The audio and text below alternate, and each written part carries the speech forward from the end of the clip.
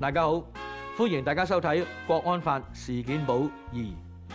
恐怖活動呢4個字聽落都驚，相信大家都同我一樣，最深刻印象嘅就係死傷十分嚴重嘅恐怖襲擊，由一個組織策劃同行動。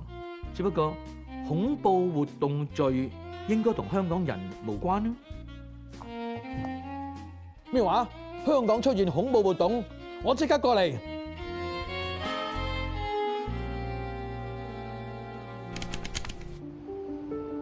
恐怖活動罪包括為咗脅迫中央人民政府、香港特區政府或者國際組織，或者威嚇公眾以圖實現政治主張、組織、策劃、實施、參與實施，或者威脅實施造成或者意圖造成嚴重社會危害嘅恐怖活動嘅行為，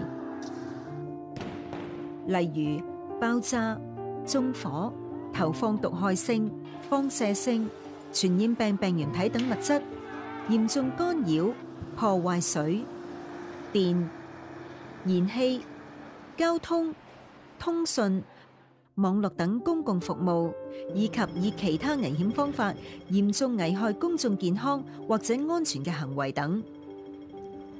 而孤狼式本土恐怖活動早前就曾經喺香港發生，一名男子而受到失實資訊以及煽動性言論激化，而策動孤狼式恐怖襲擊，喺銅鑼灣襲擊一名警員，兇手喺刺傷一名男警之後自殘身亡。啱啱睇完咗呢個案例啦 ，Thomas， 你覺得我哋而家香港面對一啲乜嘢嘅恐襲風險咧？對於一般市民嚟講咧，其實你同佢講恐怖襲擊呢啲嘢咧，即係大家都會即刻聯想到我哋睇電影咧，係即係好大規模有組織嗰啲犯罪嗰啲好有錢嗰啲組織嘅情況先至會出現。咁但係之前見到有啲案例啦，一個人都可以犯到呢啲恐怖襲擊嘅罪行，冇錯，係咪？咁喺香港，其實我哋咧就國安法通過咗2年，都有啲案件，其實我哋可以借鏡去睇嘅。關於國安法第24條嗰個罪行，有一個案例，如果你記得阿 CM 唐英傑案，其中一個罪咧就係恐怖活動罪，就係第24條嘅。冇錯，呢件案咧一個人做嘅啫喎。我諗即係個案情本身個判詞其實都幾長嘅，寫得幾詳細嘅，分析咗佢當時好多行為上面做咗啲咩嘢啦，佢揸架電單車幾多馬力都講埋嘅，做咗好多樣嘢喺一啲咁特定嘅環境之下做嘅。重點問題對法官嚟講咧，就係佢做呢啲嘢其實係唔係干犯咗恐怖主義罪咧？佢係唔係脅迫緊中央政府或者香港政府或者市民？透過武力或者話會用到武力嘅，去脅迫佢哋作出一個政治主張咧。而呢啲行為對社會對市民嘅影響係咩？我覺得呢啲全部都係法庭有考慮到，亦都係要考慮嘅因素啊。係咪？係啊，喺個判決度，我個印象最深刻嘅咧，就係你要告一個人話佢係恐怖活動罪第24條，仲要係入罪嘅話咧，係好難。因為咧喺個法庭當其時審個案咧，佢提出啲要求啊。佢話控方嗱，呢樣嘢你一定要證明，嗰樣嘢你一定要證明。冇錯。咁喺呢條24條嗰度，我記得最清楚咧，佢要求控方證明就係話，你話阿唐英傑做咗啲咁嘅嘢，點樣去構成、造成或意圖造成社會危害？冇錯。乜嘢叫做嚴重社會危害咧？咁最後咧，即係討論完一大輪之後咧，咁法庭咧就認定咗，佢話當其時嗰個證據顯示唐英傑揸住架電單車咁樣嘅行為咧係目無法紀嘅，佢係去挑戰緊法治。法庭就覺得就係已經足夠構成咗頭先所講嘅造成嚴重社會危害。咁咧另外一個咧就係佢話你插住支旗，嗰支旗係有推動港獨或者煽動嘅意圖。佢係故意咁樣，好似遊街咁樣，仲向警察衝擊嘅話，係已經係構成咗第24條裏邊威嚇公眾意圖咧，係實現佢個政治主張，因為佢支旗宣示嗰支旗嗰樣嘢就係證明佢係宣示佢呢個政治主張，咁亦都係證明到嗰另外一個構成嗰個罪行嘅其中一個要素。咁呢兩點咧，我覺得即係法庭係即係考慮得好清楚，去落一個咁樣嘅決定咯。呢一個罪行本身嘅門檻其實真係幾高嘅，即係如果你一個普通市民咧，有冇可能誤墮法網咧？我覺得係非常之難嘅。喺香港嘅法院咧，記住係一個普通法嘅法院嚟嘅。雖然條法例本身咧係人大常委訂立，係一條大陸系嘅法律啦，但係香港法院始終係用翻我哋普通法嘅刑事嘅標準去審呢一條案例嘅。法院係要控方係冇合理疑點之下 ，beyond reasonable doubt，證明到呢一啲係成立，先至可以告得入嘅。咁所以我諗都係頭先Thomas 講嗰樣嘢啦，誤墮法網嘅機會真係不高嘅。睇完呢個判決咧，令我覺得咧，我哋一般個信念即係以為咧，呢個恐怖襲擊或者恐怖活動罪一定係要話好大規模啊，犯罪組織先做到咧，唔係嘅。原來一個人都可以犯一個咁嚴重嘅罪行。嗱，CM 你記得除咗唐英傑案之後咧，都有2宗類似嘅個案咧，都係我哋叫做孤狼式自己一個人去行事嘅喎。係啊，我都有啲印象啊。就2單都係針對警方嘅，用一啲利器啦，就一個人咁去襲擊警察嘅。咁我印象中好似2單都係7月1號添嘅，即係都係回歸嘅時候，趁住一啲重要嘅日子去發生呢件事。咁其中一單仲牽涉到人命添嘅，真係唔可以睇小呢一啲案件啦。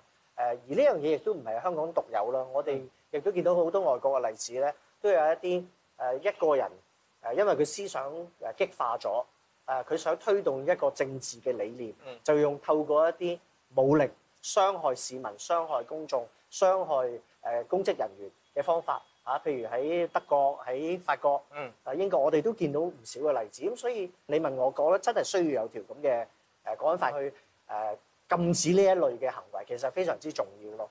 當呢個國安法啱啱推出咧，有好多人就批評就話咧，我揸架電單車跟住撞人，最多咪就係交通事故或者係普通犯罪，點解要用另外一條恐怖活動罪嚟告我咧？咁嚴重嘅犯罪行為本身係已經構成一個犯罪，但係再加上係有政治主張同埋威逼嗰個政府或者係威嚇公眾人士咧，就會係我哋叫做加咗料啊！即係將嗰件案加咗料。冇錯。咁亦都留意到咧 ，CM 喺判刑嗰陣時，其實係亦都反映咗嗰件事嗰個嚴重性。如果大家仲記得咧，唐英傑係判咗9年嘅，佢就有啲交替控罪嘅。其實佢告咧就告咗成3條罪嘅。第一條咧就係呢一個分裂國家嘅。咁但係咧佢有恐怖活動罪啦，同埋亦都真係告咗佢交通罪嘅。危險駕駛引致他人嚴重受傷。呢一個分裂國家罪咧，其實就判咗佢6年半嘅。咁另外呢一個恐怖活動罪係8年。咁但係加埋咧有部分就重疊，所以最後咧佢係坐9年。咁所以咧就你問我嘅話咧，真係唔輕嘅。即係普通嘅交通罪行當然冇咁重啦，但係佢個性質係好嚴重。頭先講咗有咁多額外嘅元素啦。我用好彩呢2個字啦，因為如果喺國安法個條文之下咧，最高嘅刑罰咧可以係終身監禁。咁由10年至終身監禁咧係最嚴重嘅一個範疇。佢係未去到最嚴重嗰一類嘅唐英傑先生。咁就係第2類就係3年至10年嘅。咁但係亦都喺3年至10年裏邊佢係偏重㗎啦，你睇得出。咁最低嘅咧亦都係3年或以下嘅。咁我諗都係奉獻一句啦，即係恐怖主義罪係一個非常之嚴重嘅罪行嚟嘅，千祈唔好以身試法咯。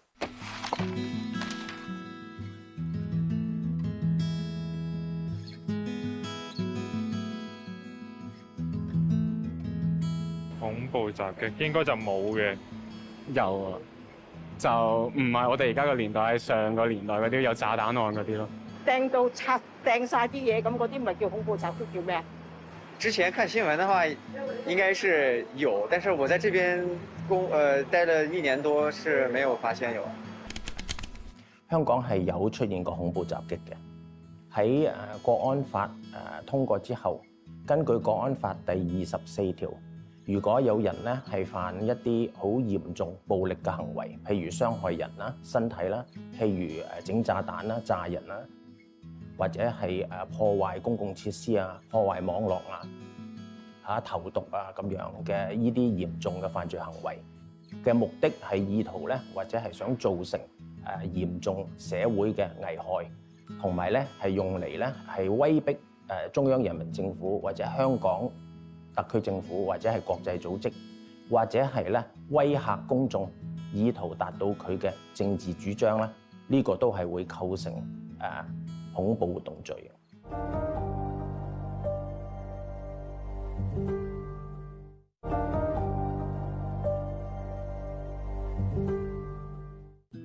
一般我哋講到恐怖主義嘅時候，就會聯想到一啲大型嘅恐怖襲擊喎 ，Thomas。係啊，即係有組織嘅犯罪行為啊嘛。但係其實亦都未必一定嘅喎，可能恐怖主義係一啲個人嘅行為都可以嘅喎。係啊，所以喺呢個恐怖活動呢個範疇咧，我哋今日咧就請咗個專家，咁佢係資深大律師，亦都係法律教授，亦都係前律政司嘅刑事檢控專員 Mr. Grenville Cross。Mr. Cross, welcome. Thank you very much. Welcome. Thank you. 喺新嘅香港國安法之下咧，就有一條罪行咧，就叫做恐怖活動罪嘅。咁但係似乎個罪行本身咧，就冇一個好明顯嘅清晰嘅定義，乜嘢叫做恐怖呢樣嘢？咁有啲咩嘅睇法咧？ Well, there are certain characteristics that we see when we look at various anti-terrorism models around the world, and our anti-terrorism law draws upon those. I suppose the central characteristics are obviously an intent to commit some sort of terrorist act, an intention that it be committed with a political motive, which will invariably also be associated with harming society, and with a view to coercing the government or an international organisation into doing things that it's not prepared to do or doesn't want to do, or indeed intimidating members of a section of society, the public, in a particular way. So it's basically designed to achieve political ends through threats, which may take various forms, and of course various actions, such as actually harming particular individuals, for example. 喺2019年嗰陣時喺香港咧就基於嗰個反修例嘅運動咧，咁有好多案件喺當其時犯事嘅人咧就用暴動罪去告佢。如果今時今日喺國安法底下，會唔會構成恐怖活動罪嘅咧？ Certainly some of the activities that we saw in 2019-2020 would constitute terrorist activity. Those type of activities which were designed to coerce the government into a particular course of action would all constitute terrorist activities under modern definitions. But remember this as well, that the present anti-terrorism law in some ways supplements the existing criminal law. So, for example, someone could be charged with a terrorism offence with an alternative offence, for example, of unlawful wounding or wounding someone with intent. That's very common in the criminal justice system, that you do have alternative charges. And indeed, we saw that in the Tong Yin Kit case. Correct. He was actually charged with terrorist activity, but he was also charged in the alternative with causing grievous bodily harm by dangerous driving. Yes. So if for any reason the terrorist charge had not resulted in a conviction, prosecutors would have had an alternative charge for the court to consider, which was related to the manner of the driving which injured particular officers. And so to answer your question specifically, it would have been possible to lay out the charges, perhaps with these other charges in the alternative. 如果係以呢個恐怖活動罪去告同埋定罪嘅話，嗰個刑罰就會比普通你頭先講另類嘅罪行會高好多㗎啦，係咪咧？ That's certainly possible, because under the substantive offence of terrorism, the maximum penalty is between 10 years and life imprisonment. And for secondary characters who aren't so actively involved in the organisation or the arrangement or the planning or the commission, then the maximum penalty is between 3 and 10 years imprisonment. So certainly, yes, that would have been a possibility. 當我哋第一單國安法嘅案件，即係唐英傑案件判咗刑之後咧，我都聽到好多香港本地嘅評語也好啦，或者外地嘅評語都好咧，就係話呢條罪行非常之嚴苛嘅，呢一條簡單普通嘅交通罪行咧，都係判得好重嘅刑。可唔可以同我哋分享下外國有冇一啲類似嘅例子？佢哋嘅量刑嘅標準又係咪類似咧？ Well, most of these cases tend to turn on their own facts, but certain trends emerge once you look around the globe in which you see how these cases are normally handled. And any case involving terrorism is invariably treated very seriously indeed. I suppose there may be exceptions where someone is extremely young, perhaps, or aged, or ill, when a more lenient approach might be possible. But as I say, the consistent trend throughout the world is to punish these types of cases very severely. And on the case of Tong Yin Kit that you mentioned, it's interesting, of course, that even though he did receive a severe sentence, a tough sentence, he didn't appeal against it. So he was obviously prepared to accept it, and one imagines that he would have taken advice on that. So anyone who indulges in terrorist activity must expect to face condign punishment. As I say, the legislature, by the penalties it imposes, indicates to the courts and to the lawyers how seriously a particular case should be treated. Mr. Tong, of course, was lucky that he didn't fall into the most serious bracket under Section 24, which would have made him liable for between 10 years imprisonment and life imprisonment. He was treated as being in the second bracket of between 3 and 8 years imprisonment. Of course, had he pleaded guilty from the outset, he would have received a 1/3 discount, one imagines, and that would have reduced it to something like 4 or 5 years. And in fact, at the end of the day, given that he did serve time in custody before the trial took place, and given that if he behaves himself well in prison, he will be entitled to the customary remission, which can be as much as 1/3. He would only end up doing something like 4 to 5 years imprisonment altogether. So I think that has to be borne in mind as well when one considers the nature of the punishment he's received.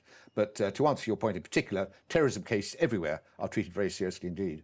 咁但我哋留意到，譬如頭先提嗰個唐英傑案裏邊係一個人犯罪，咁呢種孤狼式嘅襲擊都係算係恐怖襲擊嘅一類型啦。你嘅經驗裏邊有冇發覺到一啲趨勢？唔再係一般人認為係要集團式先至會係有呢個恐怖活動啦。Well, this, of course, is the great concern of police forces around the world. Many people have been radicalized by various extremist groups, and as a result of the radicalization they've undergone, they often don't necessarily act in concert with others. They take it upon themselves in order to commit their terrorist acts.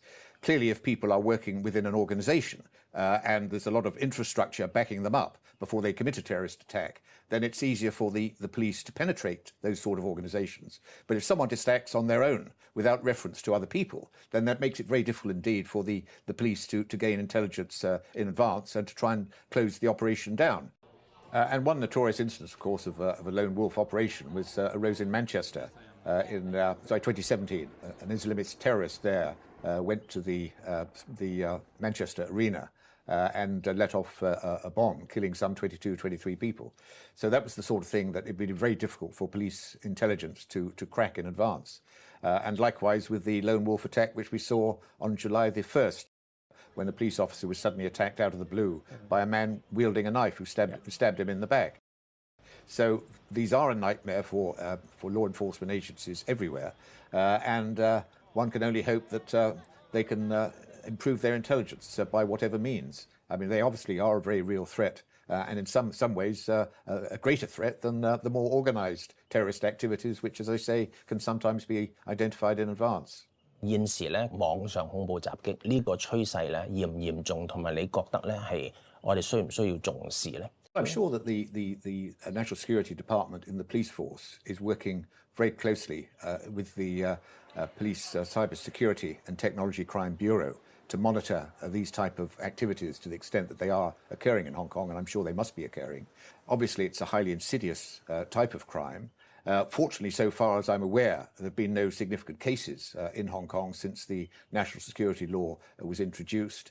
And going back to a point that I made earlier about there being a certain amount of overlap between different offences, you may recall last year that there was a case in the district court of doxing, where an immigration department official released the private information of some 200 public officials onto the internet with malign intent. And the judge, when he sentenced the individual concerned, actually called it a case of cyber terrorism and referred to it Internet Al-Qaeda. So there is a certain amount of overlap between these various types of offences. But obviously, I think that we're very fortunate in having a very strong police capability to try and identify this type of crime and to neutralise it. And perhaps the fact that we've seen no significant cases of cyber terrorism so far suggests that the problem is being contained here. But I'm sure at the same time that the police won't be complacent in the slightest. 香港好多年青人成日都上網嘅，有啲乜嘢你會建議佢哋要小心嘅咧？咁 So behave as responsibly when you're online as you do, hopefully, in your private lives. I mean, normally you wouldn't go around threatening people in order to achieve what you want. You wouldn't go around harming people in order to secure particular ends, and you wouldn't go around trying to cause other people to be in fear in order to obtain something that you want. So behave as responsibly online as you would offline. And obviously, that would be a very sensible way of going about things. And of course, it goes back to there being proper education in the schools in any event, that people are required to have basic moral values. Any society, at the end of the day, depends on those. These have to be taught properly in the schools, and hopefully they are now being taught properly in the schools. 講翻香港國安法本身先啦，咁佢當然佢有佢獨特嘅地方，譬如佢並非本地法例啦，並非由立法會通過嘅一條法例啦，係由全國人大常委通過嘅一條全國性法律。咁所以佢出咗台之後咧，都有啲評語咧，就係話呢一條法例本身咧就比普通法嘅一般嘅條文咧較為嚴苛嘅。